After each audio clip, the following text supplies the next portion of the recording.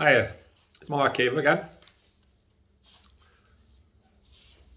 So, first of all, before you serve the 2 months notice to move out the property, the A6 form, you've got to make sure the tenant has an up-to-date how to rent checklist.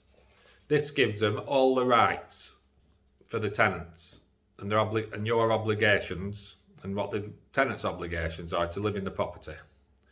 So you've got to make sure 2 or 3 days before you serve them notice that they have got the up-to-date form.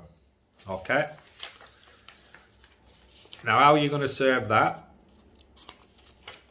You've got to get them to sign for it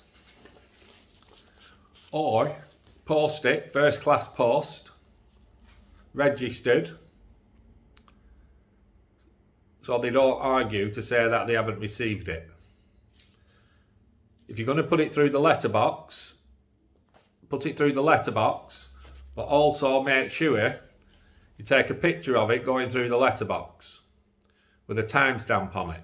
So same again, they can't complain that they haven't received it. That's the first thing you've got to do. And when you do the section 6 form, the 2 months notice to quit or move out, you've got to do the same again. You've got to prove to the judge that you've actually served it. So you can do it registered post to the property. You can hand deliver it, put it through the letterbox, make sure you timestamp it. If you hand it to the tenant, make sure they sign for it, so they can't say they haven't had it.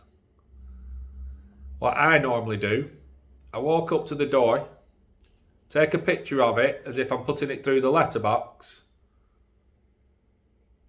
so you've got notice of it, that what you've done. And then I knock on the door, and if the tenant comes, most of them won't sign it, most of them aren't talking to you by then. But they can't complain that they haven't got it. You can also do it by email to them, all the notices, as long as it's in your tenancy agreement that you're allowed to send it by email. Now you could do all 3 and then they can't argue that they haven't had it.